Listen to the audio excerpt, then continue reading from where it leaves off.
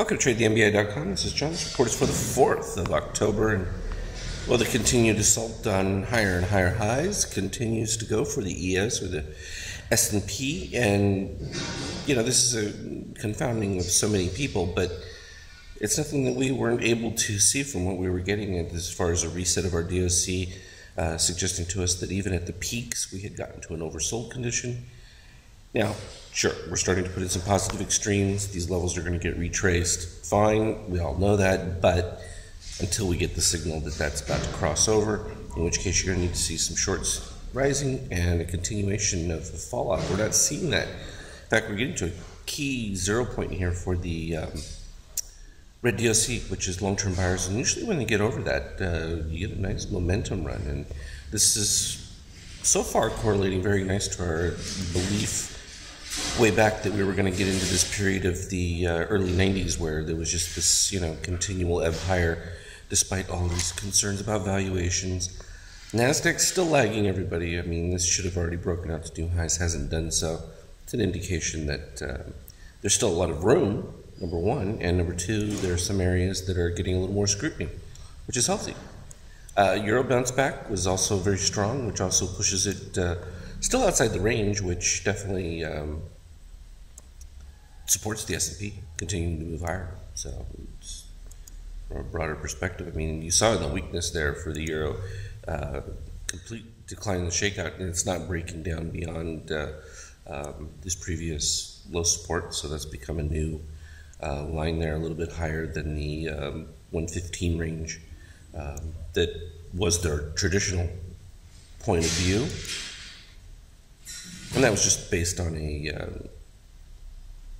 well, not just historical on the chart pattern, but some prominent values based on growth and everything else. TLT, slight rebound here, but this is weak and probably going to continue to be weaker.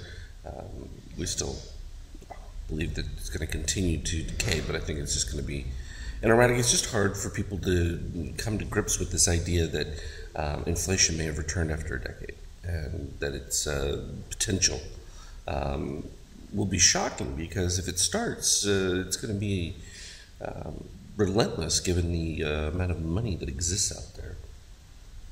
And some of that will start to get materialized. Oil, big inventory builds, that's not really news to us. Our more concern was looking at oil from a standpoint of increased demand overall, and I think that increased demand is going to keep these levels, and as long as that's the case, with the idea that there's growing global growth really is going to drive that. The gold retrace, we're getting very close to our expected levels for the pullback here.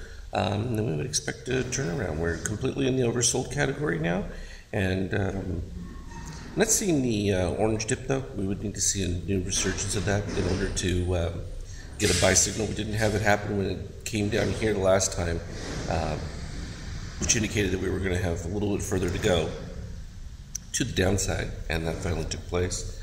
From a 5K standpoint, this has just been a straight, I mean, I should have to shrink this even more to go back to where the ABM broke down and gave the first buy.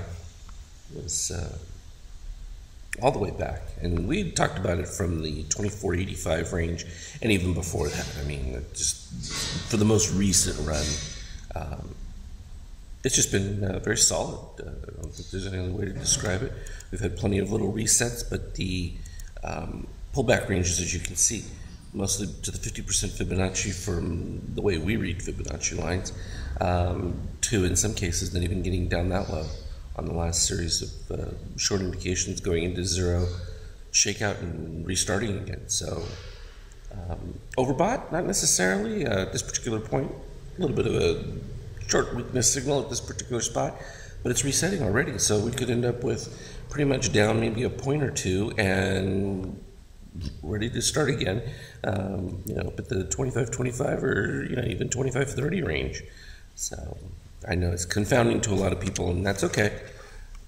Be confounded all you want. I say ignore where this number is and just go with what the signals tell you, and you'll do much better. This was the same arguments that people gave at 1600. 1800 and then 2000. You just have to ignore that and trade what is. And that's the key to everything. Always trade what is, and let the prognosticators do their thing, and try your best to ignore them. As always, though, look for me on the Skype chat. I've been having some issues with my trade station here, not cooperating, but hopefully I think I've gotten that all squared away and be able to get more active there with putting up charts and showing what we're seeing develop. Trade well, and we'll talk again later.